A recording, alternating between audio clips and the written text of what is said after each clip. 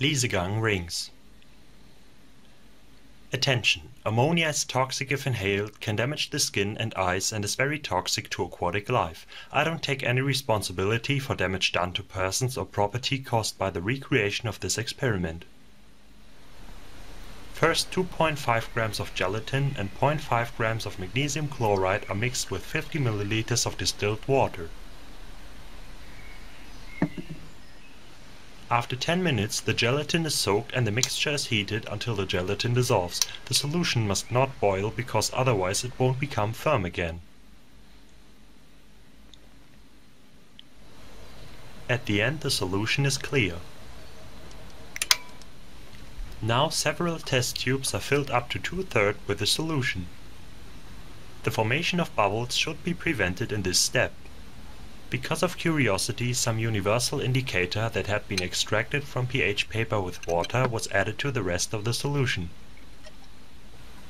The rest of the solution was added to a large test tube. The test tubes are left to cool until the gelatin has become firm. This takes about 1 hour.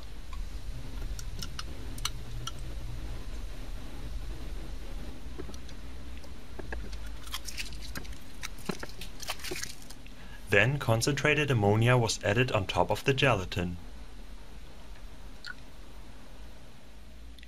After that, the test tubes are closed.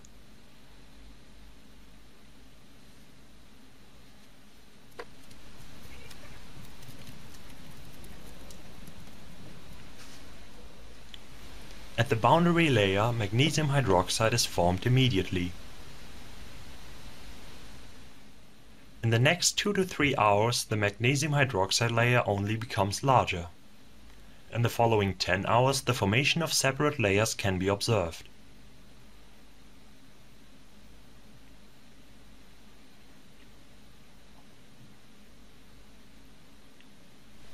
In the following days, the distance between the layers becomes larger.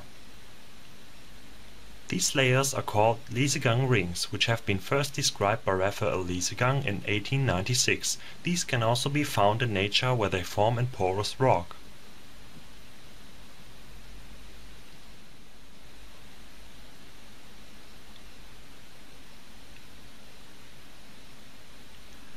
This is the result of the 6 days.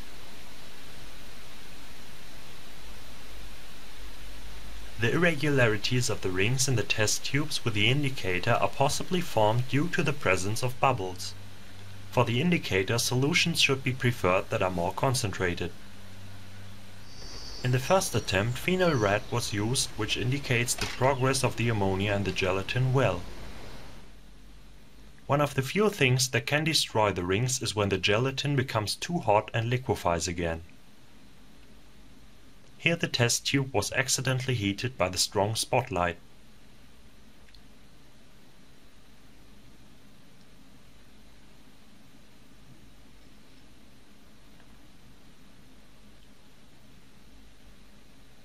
There are several theories to describe the formation of the rings. An easier one says that the particles are moving to one place because of a fixating mechanism and accumulate at this point.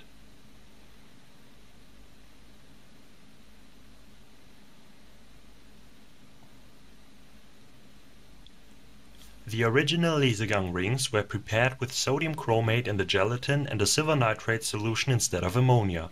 Brownish-red silver chromate is formed in this case. Liesegang rings can be prepared with several compounds. For this, 2 soluble substances are used that react to form an insoluble precipitate. This was the formation of Liesegang rings. I hope you enjoyed. Please rate and comment.